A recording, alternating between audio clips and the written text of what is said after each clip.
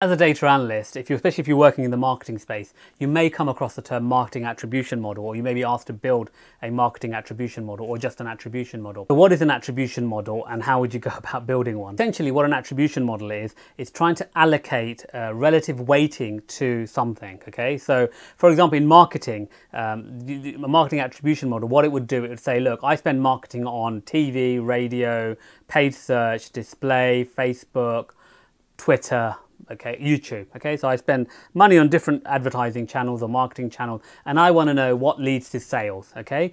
Now there are lots of different types of attribution models and you'll see them, okay. So the traditional ones, especially in digital analytics, are things like first click, last click, equal distribution. But then you get more advanced attribution models which use statistical analysis like Markov chain or Shapley values to work out attribution, and they're more statistically sort of robust models rather than first touch, last touch, which aren't really reliable or robust because they ignore the effects of a lot of other things. Then there are the more sort of traditional attribution models, even though they're not called attribution models, things like econometric modeling. So when you do TV advertising, okay, you can't actually track TV advertising.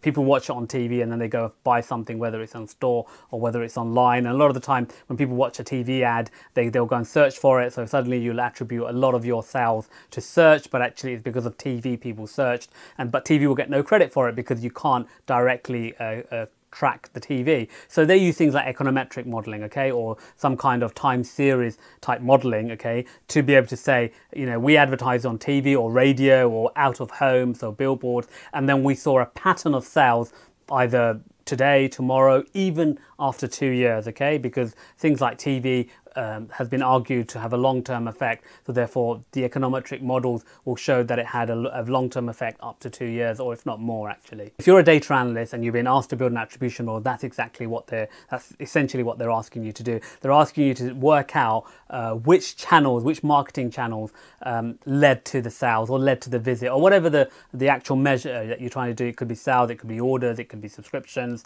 it could be sign-ups, whatever it is, but they want to know, and it could be based on how much they spend, it could be based on how many impressions they delivered. So each of these channels has their equivalent of an impression. So you need to work all that out, okay? Now some of it will be, the kind of attribution model you can run will be dependent on the kind of data you can collect. So if you're running something like a Shapley values, for example, okay, you can't really collect TV data. You can't, it's not something that you can include into the model, okay, because you can't have TV in a path that the Shapley values needs, okay? Whereas econometrics doesn't need that kind of individual tracking data. It can model. So you're going to try and come up with some kind of hybrid, or you need to experiment with different methods to work out what's best for your organization or for your client, okay? So marketing attribution, that's essentially what it is, or what an attribution model is. It's trying to work out which of your channels or which of your contributors led to your desired outcome, okay, or your target metric, okay. So it could be sales, it could be visits, it could be conversions, it could be sign-ups, whatever it is, okay.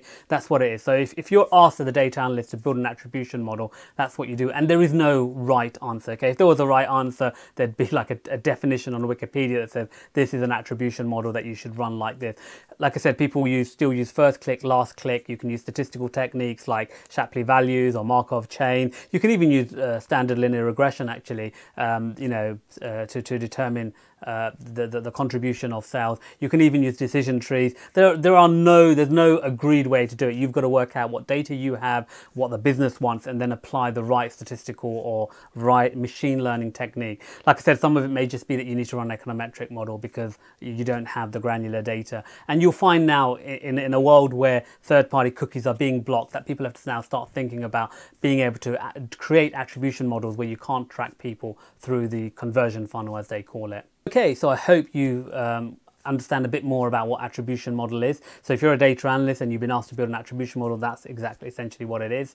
If you have any comments about this, please do put it in the comment section below. If there are other terms that you don't understand and you want me to talk about them, please do jot them down in the comment sections below and I'll try and create videos of them.